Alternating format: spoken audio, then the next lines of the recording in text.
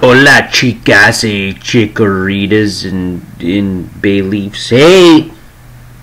Welcome back to Garo Tech. Your host, Garo. Let's get right back into it, shall we? Boom. There have been a couple of tiny little patch notes. Sorry, let me turn on the music and the sound. That's probably weird. I put the music and the sound down so that when it's playing in the background, I don't have to listen to all that shit all the time. Okay. So here's the patch notes. Right, it's 26 and 26A. Okay.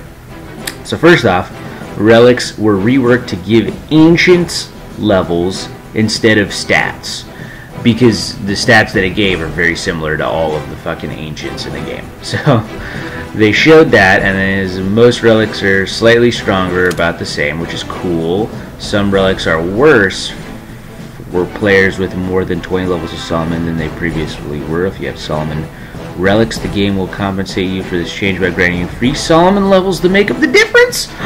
That's cool. Toggle modifiers no longer. I don't care about none of that shit. Relics now give more detailed descriptions. Toggling modifiers, blah blah blah. Okay, so yeah, before it just told you the level, but then they did the extra patch on top of it and tells you the level of the ancient and exactly what it does. So literally, I lost nothing.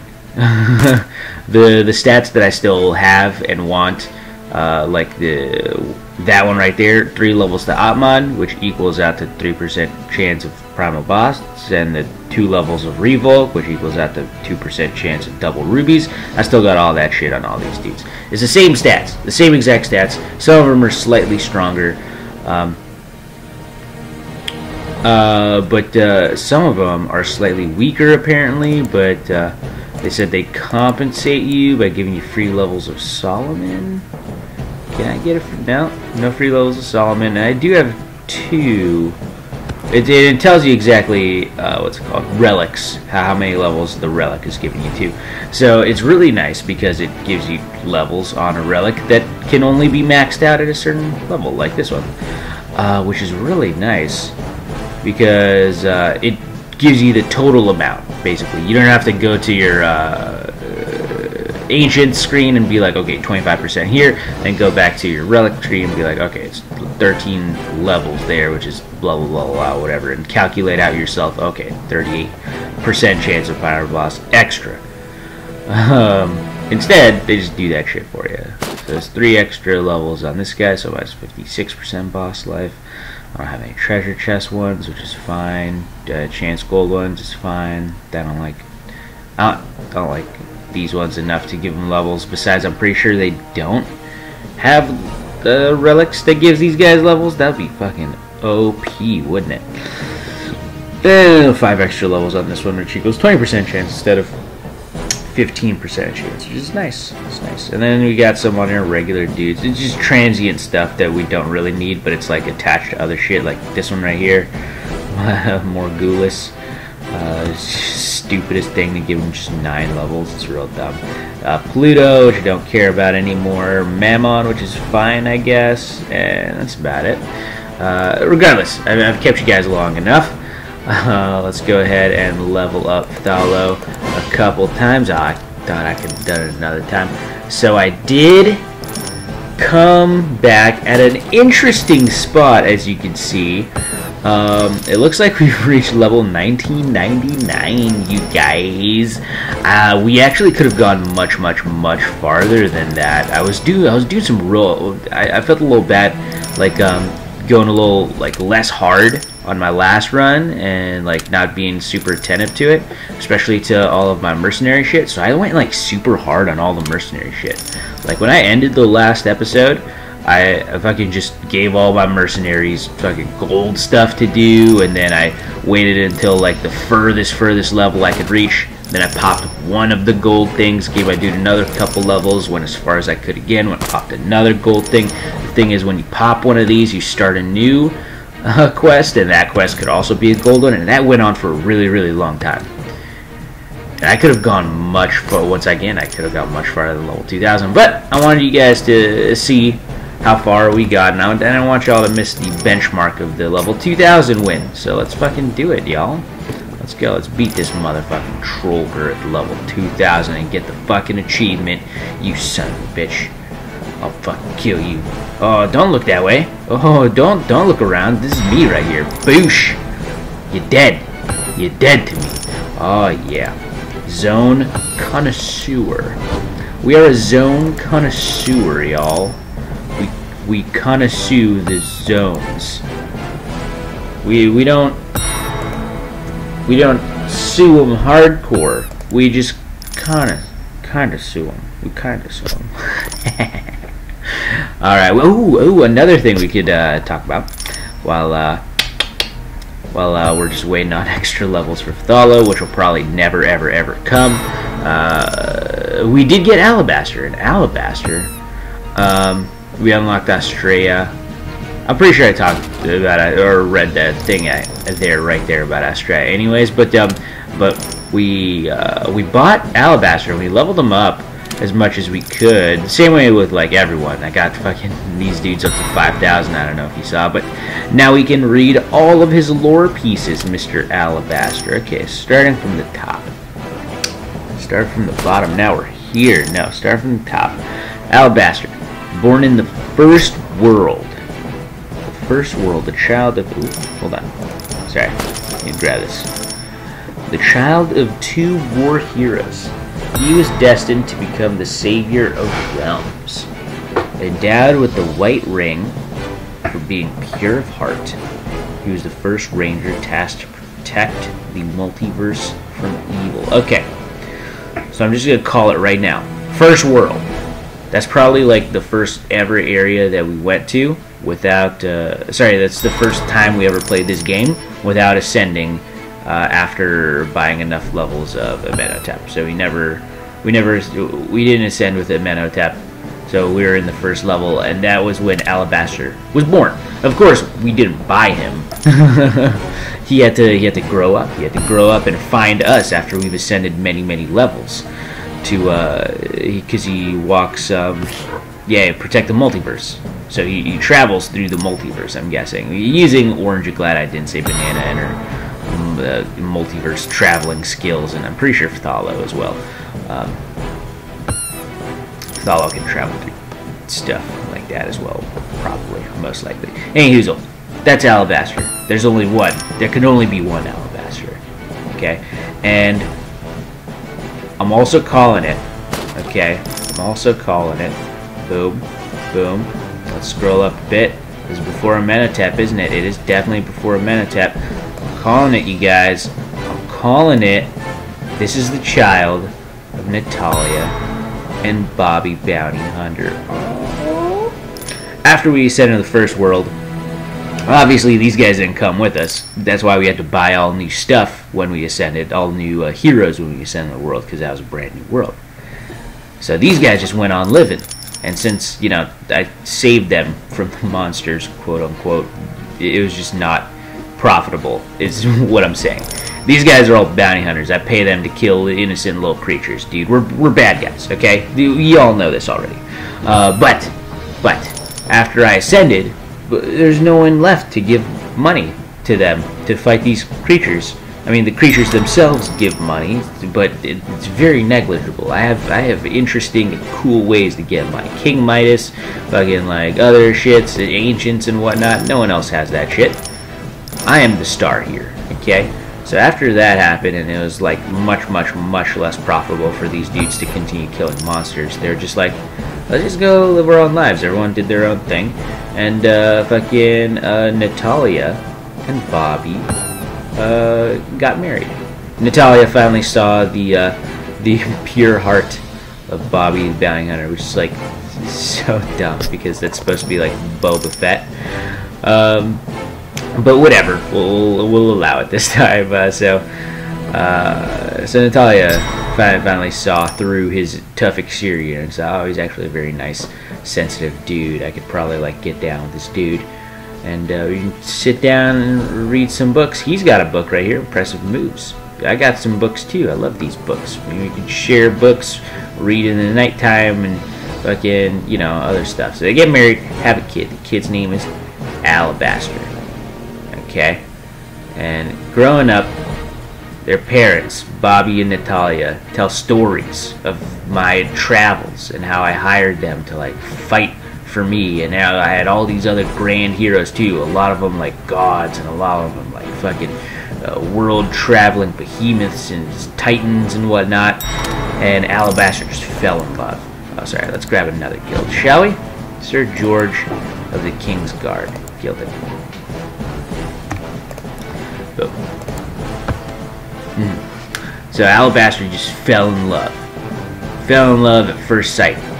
He wanted to go on adventures too, but obviously at every world that I go to, he's much, much too young for him to, or just non-existent, for him to come join me on my fights, because this would have to be after I ascend, and then Natalia and Bobby get together, get married, and have a baby.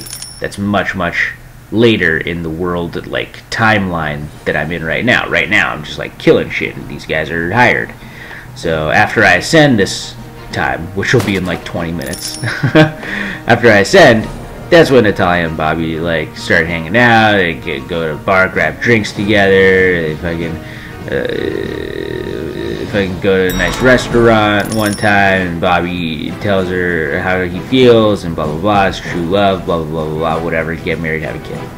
But that's way later. So in each timeline, there's never a chance for Alabaster to come join me, unless unless he gets in touch with one of these rangers. And the rangers are interesting since they travel between like dimensions and stuff, always like trying to save the multiverse and whatnot. Alabaster, it took him a while, took him a minute to be able to come in contact with one of these dudes just by random chance. So he wanted to become like one of them, and they took him to their leader or whatever, and because he was pure of heart, child of two war heroes, destined to become the savior of the world, born in the first world. There you go, boom. Endowed with the white ring for being pure of heart, he was first ranger tasked to protect the multiverse from evil. So boom, he actually became like pretty intense, like a dude. But he used that leverage, you know. Yeah, sure, first ranger tasked to protect the multiverse from evil. Whatever. I'm gonna go hang out with this dude that my parents fought with back in the fucking day. He's gonna have to still, like, pay for my trip, because I don't work for free, but, you know, still. That's cool as shit. Good for you, Alabaster. You're here with us, finally, and we're glad to have you. Your parents are very, nice people. They help me out a lot when I'm trying to beat a certain level of dude back when I was first starting the game. That's as much as I can give you, buddy. Anyhoozle, let's take a look at some of his abilities. Obviously, his ability like effects are the same as all the other rangers. Increases DPS by 100, 100, 100, 150, like in that order. Blah blah blah blah. But we're just looking at the lore here, so let's take it out. The first one's meditation. The burden of protecting everyone in all the worlds can be stressful. Sometimes I just need some time to myself, which is very nice. Dude knows how to meditate. That's great. Which is perfect when you're actually neglecting to protect everyone in the multiverse so you can come hang out with us. Very, very, very resourceful of you, Alabaster, to use meditation to those personal gains. Good stuff. Boom! Travel boots. You should probably get these for me. My boots are falling apart and I won't be able to travel across worlds without them. Alabaster just wants us to take him shopping. You sneaky little dude. You're like, oh no, I need these travel boots. These look like regular ass boots, dog. You just want us to take you shopping, huh? It's fine. We'll do it for you this one time. They're pretty expensive, but whatever. We got the money. You get some nice extra clean looking boots for your all white suit over here, and have something to show the mom and pops when you get back to the first world. Be like, yo, you bought me some shoes. What are those? Alright. Sorry, let me take a sippy sip real quick. Oh yeah. Okay, next up, you got the Peacekeeper. This is obviously a sword. The picture depicts a sword, so with like wings on it, so it's like a holy sword. But it's called the Peacekeeper. It is said that the Peacekeeper never needs sharpening. Well, that's, yeah, I mean, I assumed all of these weapons never need sharpening. I mean, never mind. These weapons probably need sharpening, just we won't do the sharpening. We won't pay for the sharpening. We bought you the sword already. It was super expensive. You do the sharpening, guys. The Alabaster, he ain't got time for that. He's like, no, I would need to buy this so that I have absolute maximum time with my main man G-Money over here. He's gonna be like my friend forever. We're gonna be friends forever, and everything's gonna be hunky-dory. Awesome. Good for you, Peacekeeper. You got yourself a cool-looking sword. Boom. Blinding light. The light at the end of the tunnel. The tunnel of life. Okay, this one's interesting. Okay. So I believe we what's it called? We described two in our previous lore chats. We described two forces in the world that are said to have originated from magic. One of them being love, which the controllers of the magic of love would be like Lilith and Aphrodite and all of the people who do use magic. There's a good, like, half of them use it like the love side, where it's like fire, passion, and like Maju does like the wind and stuff like that. And then half of them use it. I don't think it's like dark, shadowy side or whatever. Nah, I'm pretty sure it's like what was it? Death? Yeah. So it's love and death, I believe. Did I say love and death or love and hate? It was one or the other. It's love and rage, I believe. Yeah, it could be rage, because Cadmia does. It's warrior bred. So I'm pretty sure it's like some like rage or something. So the opposite of Aphrodite would be obviously Athena, goddess of war. We got Cadmia being the herald of the anger and rage team. Dread Knight, the dark brooding one, who's like got too much of both, so he's like always super angsty all the time. So it's two forces in the world that produce all the magic that people use to do like elemental shit and whatnot. Blah blah blah blah blah. But it's two base things. I think it's like love and it's anger. Love and anger. Hatred. I believe one psychologist said that all feelings are either love or fear or some shit like that. But we're not going to go that deep into it. So this says the light at the end of the tunnel. The tunnel of life. Okay. So, what could that mean, you guys? This is interesting. I've never had like a problem creating just out of my own fucking brain a lore piece. I could probably create some like lesser than fitting ones, like tunnel of light at the end of the tunnel of life. This is, he was born. He came out of Natalia's vagina. Boom. Tunnel of light. Easy. But once again, it doesn't fit very well with his character and or his backstory or whatever. The best I can do or say or think of would be that, oh, that's actually a good one. I didn't even think very clearly about it, but I believe that's a pretty interesting theory about this. Okay, so stick with me here for a second, okay? Tunnel of life. Boom. I was going to say, like, we could sort of make it, like, stretch it out and be like, oh, end of the light at the end of the tunnel of life. We could just call that, like, the portals that they do to go through all the multiverses, right? But think about this, okay? Alabaster, there's only one Alabaster, as far as we know. He was born in the first world, okay? And he's the only one who travels with the Rangers, because although Alabaster is born in all of the worlds after the first world, after we ascended the first time, he never met any of the Rangers and joined them. It was only Alabaster of the first world who joined the Rangers and started traveling like through the worlds to see if he can find me. So I believe just looking back at like all of our lore pieces here, I believe the force, the energy that what's it called? The energy that creates portals and what's the word?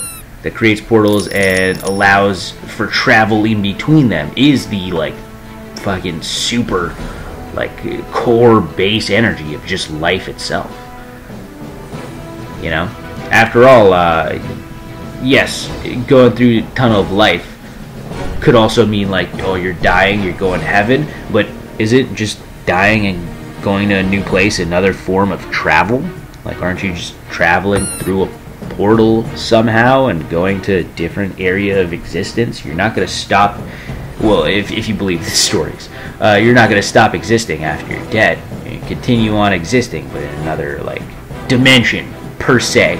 You know, there's a lot of religious aspects going on here, too, but in this aspect, instead of going to heaven or, like, something, this portal that, you know, is driven by the energy of life, I'm guessing that all these rangers get from their rings, their extremely powerful rings, is the energy that is used to create a portal and travel through it, to go across worlds, across universes, across multiple dimensions. It is not exactly right. It'll be like multiple universes.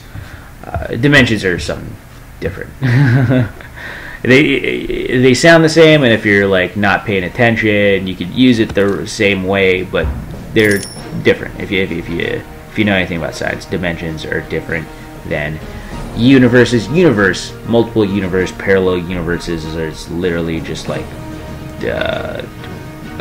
going, like traveling through a wormhole to a different universe, like a different, like, let's say,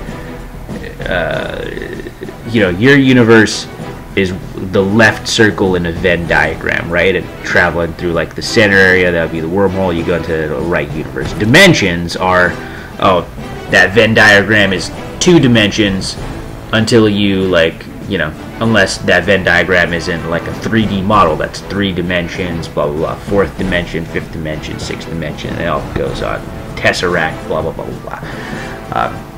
So people, most of the time, they say traveling through dimensions. Most of the time, they mean universes. Sometimes they mean dimensions. I heard somewhere that, the dream world, the place you go to when you dream and have, like, dream stuff happen, is another dimension. I think it's like a 6th or some dimension or whatever, which is interesting. It's not a universe. It's a dimension. Interesting, right? Which means there's a whole nother like universe within a universe in our universe that like we're all unawares of. It's interesting, isn't it? It's like if you think about it, like things on a piece of paper screen. Let's say all those things are living; they're alive. Okay, they can only see like basically to the left of the page, or to the right of the page, or to the up of the page, or the down of the page. They don't understand like depth, so they wouldn't be able to like see out to you looking at the piece of paper like front onto it. This is like how dimensions work. Like people in a dimension aren't usually aware of the people looking right at them, right in front of them, in the next dimension over. We're in the 3rd dimension right now. There could be like a million things around me right now, like literally in front of my goddamn face in a way that I just can't perceive. But in the 4th dimension, they could be just watching me right fucking now. It's turning me on a little bit. I'm about to take my pants off. People are watching. No. I'm just fucking with you guys. It's pretty nice talk though about science and fucking religion and lore. Most of all, is pretty fun coming up with the lore to Alabaster. I like the idea that Natalia and Bobby end up getting together later on and having a kid, and that kid just being like, "Yo, I want to hang out with you so bad, dog." He travels dimensions just to do it. Good stuff. I would love. Because Astrea is actually, if you check it out, boom. Astrea, then the next one we got is like a weird beast dude. Astrea is actually our last our last, what's the word? Ranger. She's the last ranger. She's the last one with the power ring.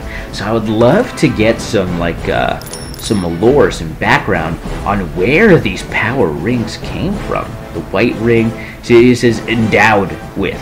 By whom? Who gave you this white ring, huh? I mean, you definitely joined the Rangers at some point, but there's some who's like found the ring somewhere or something, right? He's condemned to the sea. Your main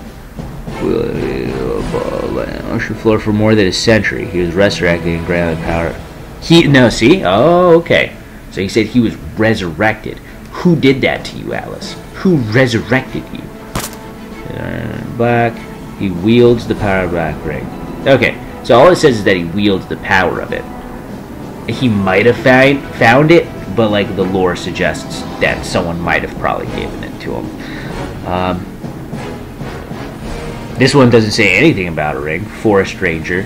Well, that's because all of these are like the blue ring, the black ring. What are you going to say? The forest ring? That's weird.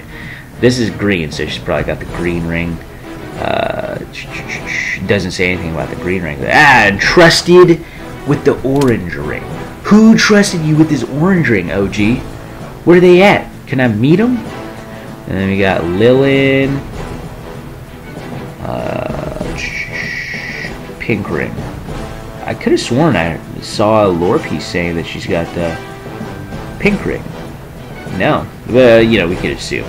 And then the red dimensional ranger. What? No warrior born and ready to fight. This time and time again for you not to this. She obtained the red ring.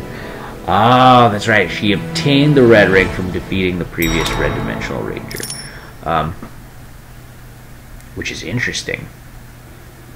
This is the only occasion, Cadmia, where the ring wasn't given to her, or acquired in another way. Like there's a few where it just doesn't say, and there's one where it's like you could maybe assume that Dread Knight got it a different way. Like you could just found it, but like. That assumption would probably be wrong. Most likely, he was entrusted or endowed with it or some shit like that. Cadmia defeated the previous Red Dimensional Ranger and became the new Red Dimensional Ranger through a battle, which is interesting. I don't know if you guys ever watched the anime Bleach, but you know, they go to like the Soul Society or whatever, and like they're like captains and then lieutenants and blah blah blah. Underneath them. And usually the captains become captains because they study for a long time. They're super powerful. They all know Bankais or whatever. There's one captain who doesn't have a Bankai, doesn't talk to his sword at all. He wasn't even there for a really long time. He just got there and he was like, "Yo, I'm gonna kill this dude right here, who's like your leader." And they're like, "All right, try," and fucking did it. And now he's the new leader. So Cadmia is basically that dude in Bleach. Oh shit, oh shit, oh shit, am I able to? Yes, I'm able to. Fuck yeah, kill this dude. Collect. Oh, nothing, okay. Ooh, another 30 minutes. This will probably be done by the time we get to the end of the Ascension run next episode, so I'm going to go ahead and hit that. 2 hours. Definitely not. 30 minutes for 13,000 Hero Souls is real nice, though. 5 minutes. I love doing the 5-minute quests, so I'm going to do a 5-minute quest. Let's get this guild. And now that we've gotten the level 2020 guild, I feel like we're good to go. We're good to start ascending. Give me just this. Oh, sorry. No. Guild, you idiot. Oh, that's what's cool. When you leave and you go back, it's still all the way down here. Oh, that's super nice. Usually you have to like go all the way down. No, not this time, dog. All right, let's give him 193, and then we're good. We're good. Okay. What do we do now? Oh, we give up our hero souls. That's right. Oh, before we do though, I have over 100 rubies. I'm getting these goddamn hero souls. Yes. Okay. Boom. Yes. Okay. Good. That's a lot of hero souls. I'm happy. Let's pull out the calculator. Let's do some maths. How much do we have? 823, 243.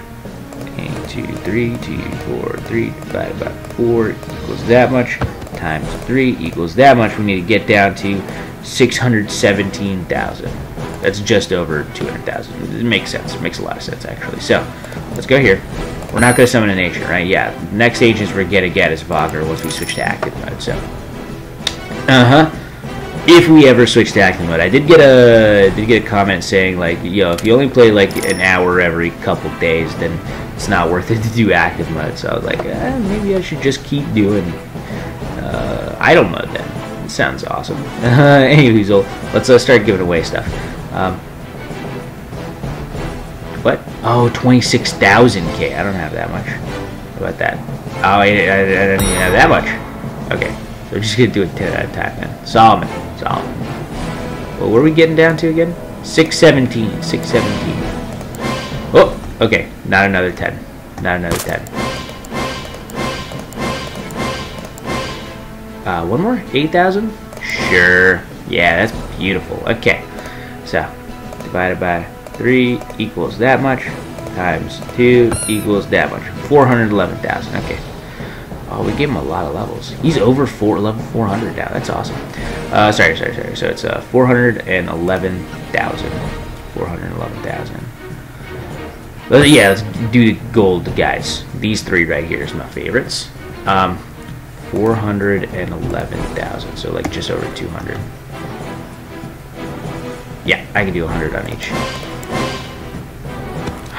I can't do 100 on each. I'm an idiot.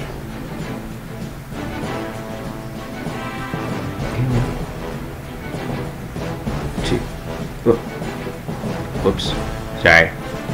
So Mimsy's gonna be a little behind. Hey, Mimsy. It's fine. Shit. Should have been more careful. I'm gonna bring her 50 levels behind. That's shitty. Alright, that's fine. Okay. Let's give her one more. 815. There you go. You're 45 levels behind now. It's whatever. Well, we'll fix that, Mimsy. Sorry about that.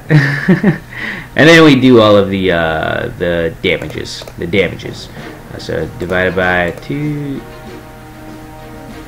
equals this. 205,000 is where we get down to. 205 grand. Okay. So. Yep. 100 there. And 100 on see you later. And then I could do a couple here. A couple there. Could we do another 5 levels? 200 how much? 205, huh? 2, 3, 4, 5, 930. 930! Cool. How much? 99?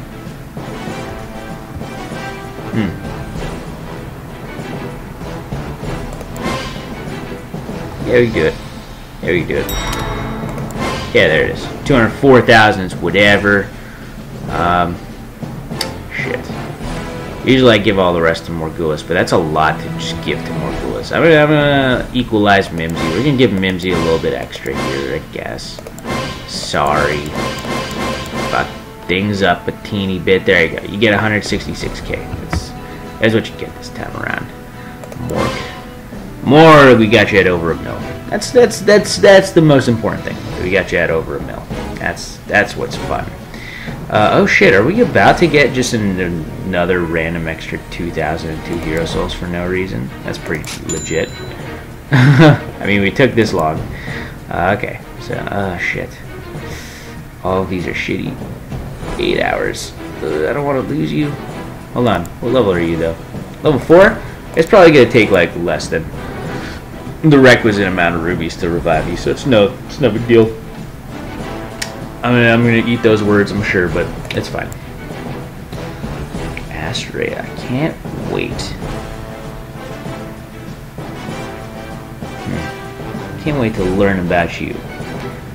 I mean, we're close. We're at 152. I hit 153, so 159 is not so bad. So. Okay. Wait, what? That's supposed to give me 2,000. It only gave me 918. Oh, no. 2,000 on Ascend. Oh, that's stupid. I got 918 from the other stuff. I should just give that straight up to Morg, though, right? Because I sort of gypped Morg. There you go, buddy. That's fine. Okay. Alright, we're going to end it here. Like, subscribe, comment if you're enjoying the series thus far. I know I have, and I'll catch you guys in the next episode when we start ascending. It's going to be pretty dope. See you guys then. Peace out.